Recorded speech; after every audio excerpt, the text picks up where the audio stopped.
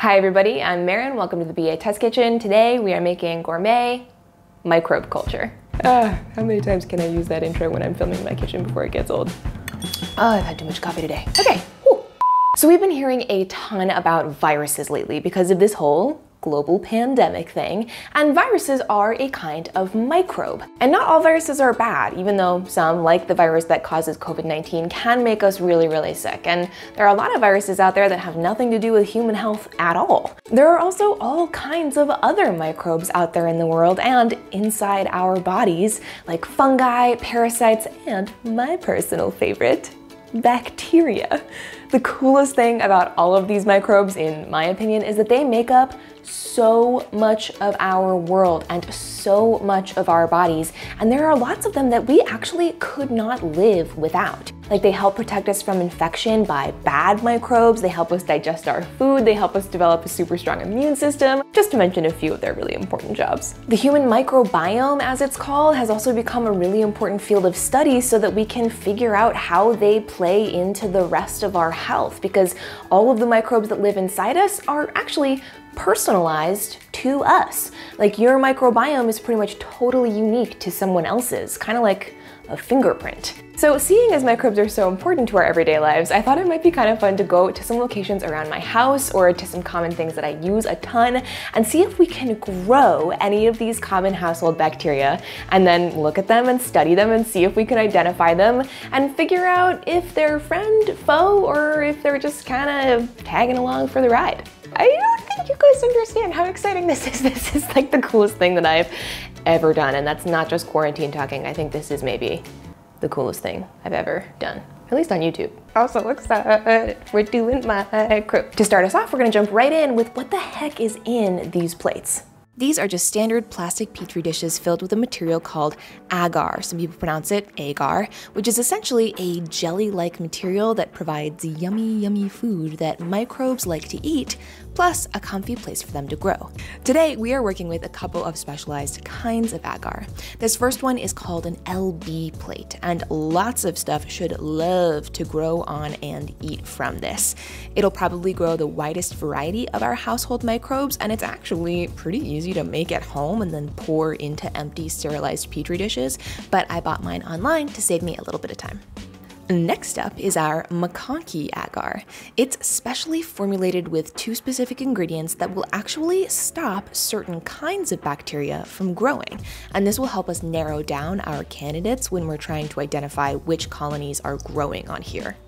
And our last one is super exciting. It's a kind of plate that has an antibacterial in the agar so that it will only grow fungal samples, so that hopefully we can isolate all of our fungi friends from our bacteria. Okay, awesome. Let's get testing, shall we? So other things you're gonna need in addition to your culture plates are swabs. I would not recommend using just your typical cotton swab that you can find at the grocery store or the drugstore because they are not packaged in a sterile way, right? So those cotton tips that you might get in the beauty supply section are not sterile. They may be contaminated with other stuff, and you don't want that when you're culturing microbes, because what if what ends up growing on your plate is actually from the tip of the cotton bud and not from the place that you're sampling? You don't want to introduce any of those unknowns, so you want to get sterile cotton swabs. And I want to emphasize that these are not the cotton swabs that are in short supply for COVID testing right now. Those swabs are actually really unique. Their stem has to be plastic and flexible so that they can reach all the way back there. These are really rigid and they're wooden.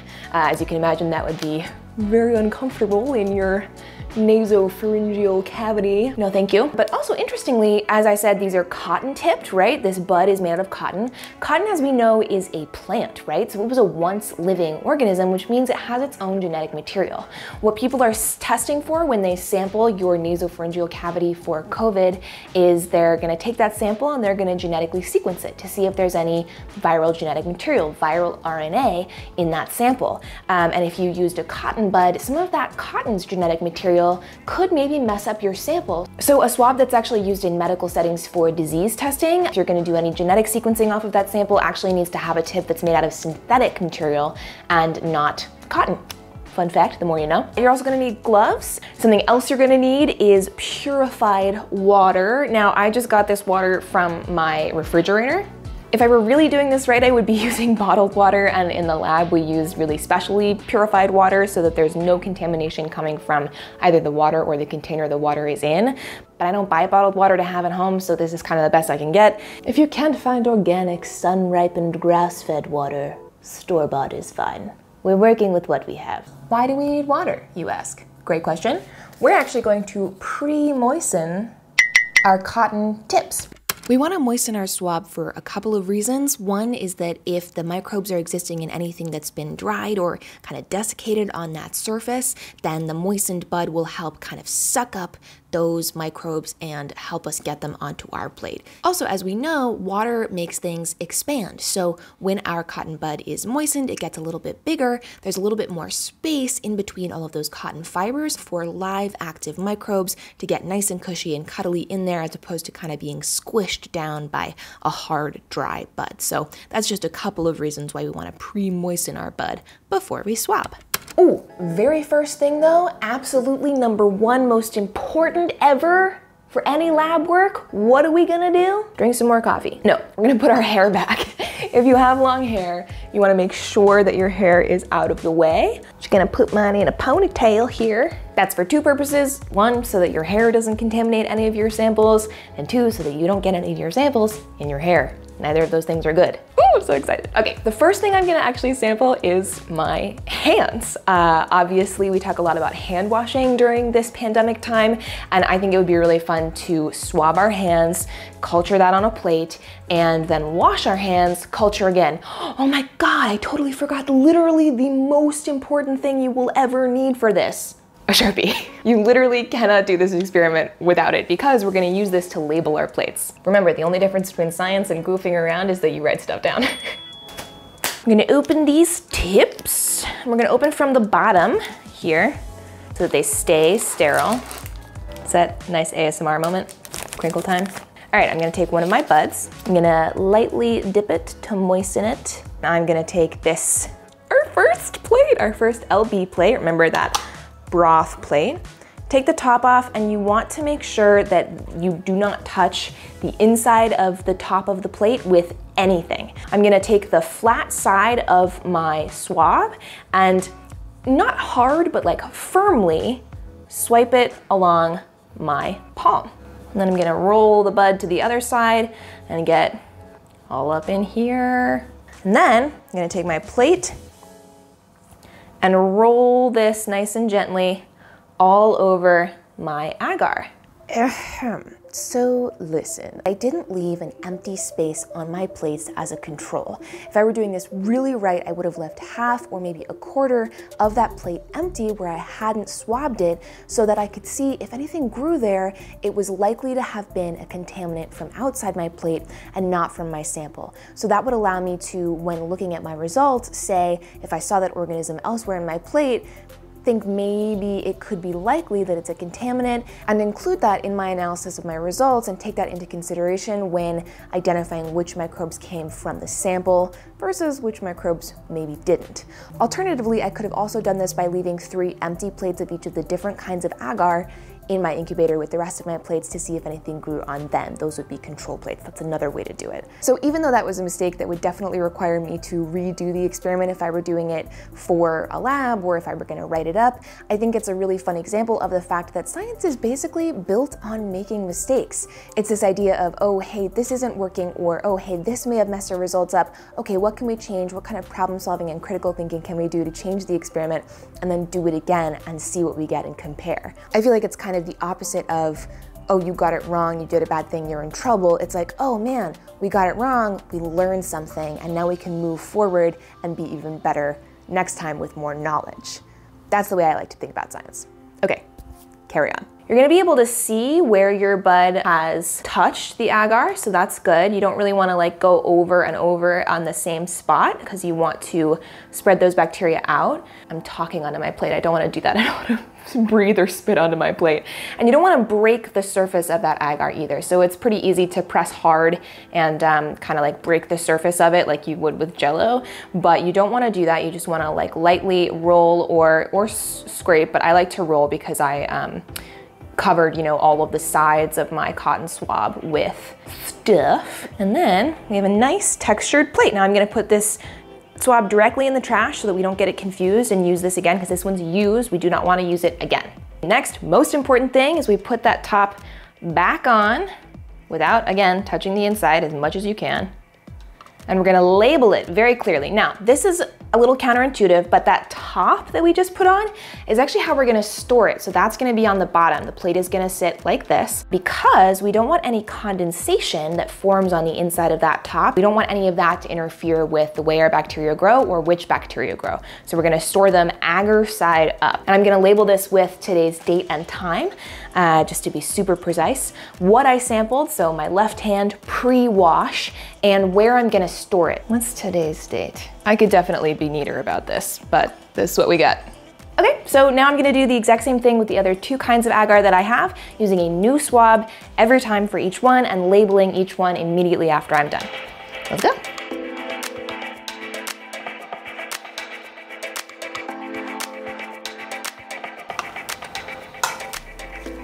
Okay, that's my left hand after it's been unwashed. So now I'm gonna wash my hand and then we'll do it all over again.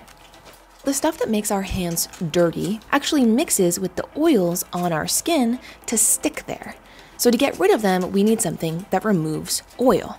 Now, if you've ever tried to mix oil and water, you know that they don't mix well. And that's because water is a polar molecule. Oil is non-polar, which means that there's no way for that water and oil to interact just as they are. So you gotta bring in soap. Its molecules have polar heads and non-polar tails, kind of the best of both worlds. Its tails are attracted to that oil-encased dirt, while its heads are able to interact with polar water molecules. So it forms these nice bubbles. That's what we call micelles, around most things we'd want to get rid of. Then when you wash away the dirt with running water, the water takes those micelles and the dirtiness those micelles are surrounding. All right, and here we go. I usually like to go in the same order that I went the first time, just because it makes me feel nice. Helps me not get lost in the sauce. Ooh, this is exciting. Okay, so kimchi is a probiotic food, which means that it has active live cultures in it, kind of like yogurt or kefir, if you're familiar with that. I'm a little worried about this one because this one is definitely past its sell-by date. It might explode, actually. Oh. Oh. Oh, look at this. Can you see those bubbles? Like right there, right there. Oh my gosh. And like when I opened it, all of the cabbage like rose to the top. Again, I will not be eating this. I will definitely be having to trash this after we sample. Oh my God, but they are active. We are gonna get something good out of this. I'm not gonna wet my cotton bud here because our sample is very, very wet. Just a nice dunk in there. I'm gonna sort of like scrape along the cabbage too to see how much we can get here. Excellent. So the other two sampling locations that we're gonna do that I think are gonna gross us all out a ton are my cell phone, both before and after sanitizing. I'm just gonna use a Clorox wipe, and then my shower floor, which I'm not gonna show you because I don't want anybody to see my bathroom. So there. All right, I'm doing the whole front of my phone and then the side buttons. I feel like that's gonna get us, well, I guess I lay it down on its back a lot. So let's do the back, I guess. Okay, now I'm gonna go do my shower and you guys are not invited, and I'll be back and we'll talk about why and how and where we're going to incubate them. Now that we've sampled and plated, we're gonna need to incubate our samples. This is keeping them in an environment where their growth will be optimal. So anything lower than 75 degrees Fahrenheit, our bacteria are probably gonna grow too slowly. They may not die, but we may not see them in colonies like we would be able to see with our naked eye as fast as we would want them to at any temperature lower than 75 degrees Fahrenheit. At any temperature above 100 degrees Fahrenheit, our bacteria are probably gonna die. they may not be able to withstand temperatures that high, at least the ones that we are probably going to be growing on these plates. So we're going to want to build a makeshift incubator that we've monitored to make sure that it is staying at that temperature and hopefully fluctuating as little as possible. This is my recipe for a slapped together at-home incubator. One empty clear plastic box to contain your samples and that you can see inside to monitor them as they grow. One clamp-on desk lamp with a bulb that is safe to leave on for several days at a time. One indoor-outdoor thermometer for monitoring the temperature of your incubator. Alternatively, you can also purchase a heat lamp, especially if you're keeping your microbes in a cool place. But as it's summer here currently and I don't have AC, the heat lamp actually took my incubator over the 100-degree threshold and I just didn't want my microbes to fry. So I just used my desk lamp instead to try and even out that temperature variation while still keeping it under the 100-degree threshold. And lastly, you'll need one clean, little used corner of your house to store your incubator. Ideally, this will be out of direct sunlight and not near a window or a door to keep the temperature as stable as possible. Here I have some plates for an entirely different experiment, and I just pop them in my box, pop the lamp and the thermometer on top, turn my lamp on, and voila! Okay, so today is actually day 3 post-plating. Excuse me, I just did my workout, and I didn't check in with you guys in the first 2 days because nothing was happening, but the kimchi plates are just like going insane, which is not surprising because that was obviously a swab from an active culture, so we knew that there was stuff in there. But I'm actually going to take those kimchi plates out because I really want to reduce the risk of any contamination. I don't want those bacteria to spread to any of our other plates and mess up our other plates. So I'm going to take the kimchi plates out and you guys will be able to see how nuts they're going. Ooh, look, there's some shower floor action happening. The phone ones are going crazy. The hand ones are growing. Oh my god, I'm so excited. All right, let's get this little kimchi one out here.